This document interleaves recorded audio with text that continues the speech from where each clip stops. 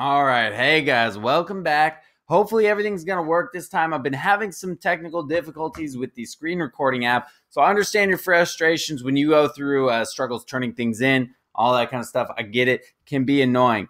But the good news is the coding is feeling pretty good. I'm actually having a good time. Don't worry. We're going to build this back up.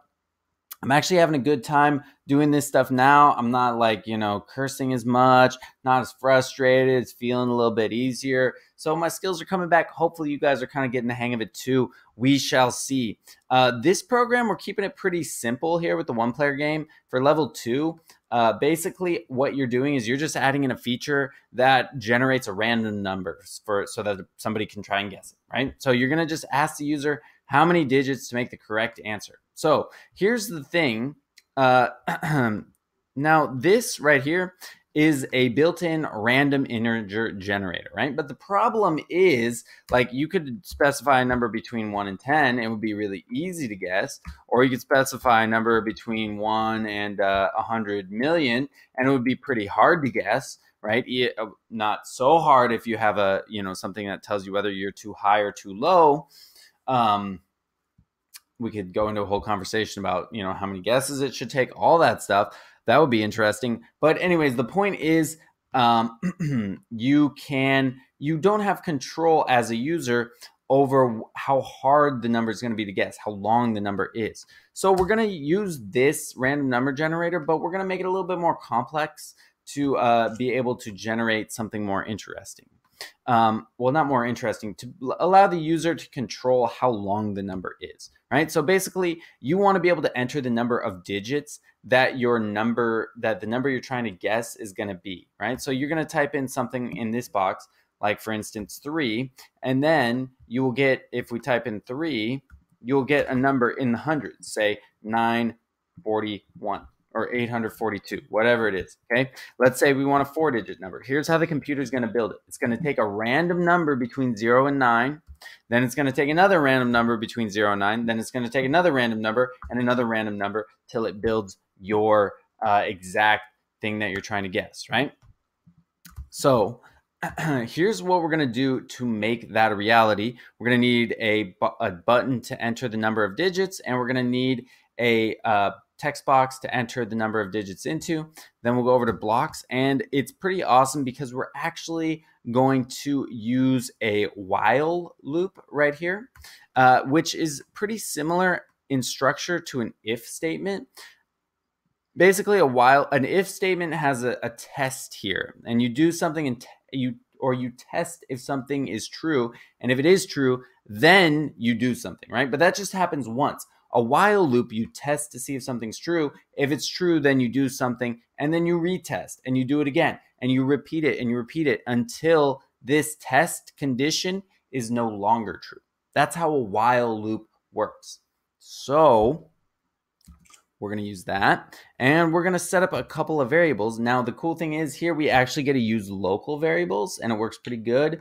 So we're going to use our local variables with this while loop. So the variables will only work in the while loop, but that's fine because that's the only place we actually need them. So it works out kind of great. We're going to have 2 variables actually. One of them we're going to call count, and that's what we're going to use to keep track of how many trips through the while loop we've done, so we can make sure that whatever number is there, we do it accurately. And then we're going to have another number. What should we call this variable? Now I can't remember. Oh, we want to know how many number of digits, right? We don't want to know how many digits. Number of digits. I'm going to abbreviate a little bit. Okay. So we want to initialize the count, our starting point, to 0 because we haven't added any digits yet, right? The number of digits, we're going to initialize that to number of digits right here. So that would be, let's go with .text. So enter number of digits, variable there to enter number of digits from the text box. Okay, now our condition is pretty interesting. We're actually going to use a comparison operator. So we're going to compare 2 things. We're going to compare the count to the number of digits, right? So we're going to need both of our variables here. We're going to do that. Let's copy it, paste it again, put them in place, And we actually want to see if 1 is bigger or smaller. We want to see if the count is less than the number of digits. Okay, so if the count is less than the number of digits, we want to get a new digit and then try it again, right? So we start with 0. We have 0 digits. Then we're going to put in a digit, let's say a 4, right? Then we're going to check. Oh, nope, we want a 6-digit number. Okay, put in a number or number. Okay, put in another number, right? We're going to do that 6 times till we have our 6-digit number. Okay, so what do we want to actually do? Okay, now we want to grab this global number variable, and we want to just start adding on to it, right? It starts out as being blank, and then we just add on to it as we go. So we're going to actually we're going to change number to, let's see, number of digits, number right here. We're going to set that to, and then we're going to join together whatever number already is.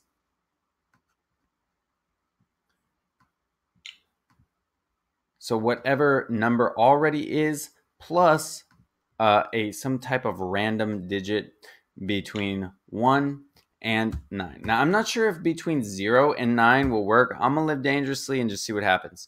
I think you're probably better off going with 1 to 9. I think if it starts with a 0, you might have a hard time guessing that, but I'm not sure. Anyways, okay. So there we go, from 0 to 9. Or you can make it 1 to 9. Either one should work 9 times out of 10. And then the last thing we have to do is we have to keep track of our count. So we're just going to add 1 to the count every time we go through the variables. So we're going to set our count variable. We're just going to add 1 to it. We're going to add 1. Here's our 1. We're going to add 1 to the count. Let's see. Let's copy that. Right. So first we add a number to our global. We add a digit to our global number. Then we add 1 to our count to keep track. Right. So as we go through this loop enough times, eventually the count will grow larger than the number of digits, or will grow equal to it, and the loop will stop. Perfect. That's exactly what we want to happen. So let's test this thing out. Let's see what happens. Let's go ahead. Oh, look, it's already booted up from the last one. Let's see if let's just go for it. So I'm going to just guess a 1-digit number. Enter number of digits. All right. So I don't know what it is, but I'm going to just try 1. Okay, done. No. Guess. Didn't work. Okay. 2. Guess. Didn't work. Try again. 3. Guess. Didn't work. 4. Guess. Didn't work. Okay. Rather than just test everything, I'm going to actually use a little computer science trick here, and I'm just going to co-opt one of my labels. Now, hopefully these labels on yours tell you whether it's too high or too low, or whether the guess is right or wrong, something like that. But I'm just going to co-opt it for a sec, and I'm going to put it in here, and I'm going to just check to see what my number actually is. So how should we do that? We should probably, right here at the end, let's just set our label right here, higher or lower label. I know I'm probably a bit lazy of me to not just create a new label, but you know, why not? 2, and then we'll grab our global variable here, our global number variable, global number. Perfect. Okay, now this is basically cheating because we're just going to see what it is and we'll be able to test it really fast, but it'll be nice. So that will be good. So let's see. Now we can make it a little bit harder. Let's do a 3-digit number, enter number of digits. Now it's not giving me a label. I think, oh my gosh, this thing is killing me. I think, wow. Wow. So frustrating. I paid for the whole version. I don't know what's going on.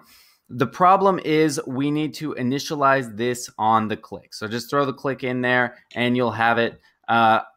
We're going to be out of time here soon. So There you go. I'm going to have to end the video. If you want, you can